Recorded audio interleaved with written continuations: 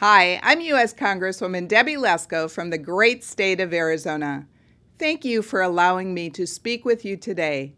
I am an original co-sponsor of House Resolution 118, a resolution in the U.S. House of Representatives to express support for the Iranian people and their desire for a democratic, secular, non-nuclear Republic of Iran.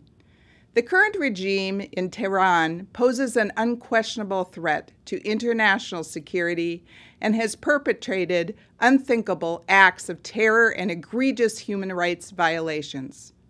House Resolution 118 condemns the killings that occurred in 1988 as a result of the horrific death commissions, which were meant to brutally eliminate the regime's opponents.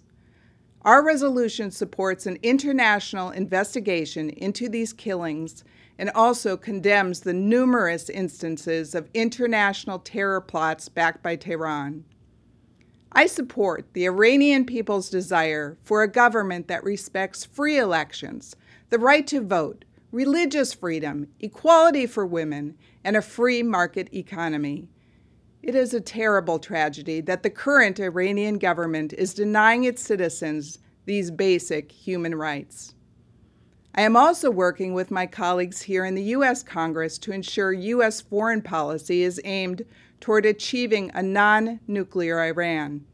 I have pushed back against the Joint Comprehensive Plan of Action, or Iran nuclear deal, which does nothing to prevent Tehran from building up its nuclear arsenal.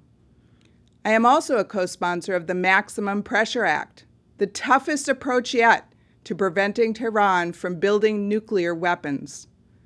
My congressional colleagues and I will continue to support the U.S. working with our European allies to hold Iran accountable for its malign activities, and we continue to support the Iranian people's desire for a democratic Iran that promotes equality and respects human rights.